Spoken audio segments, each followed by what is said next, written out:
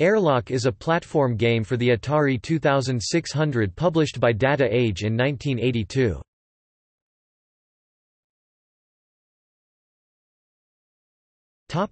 Gameplay. The player runs and jumps through the interior of a crippled submarine with only 10 seconds to complete each level.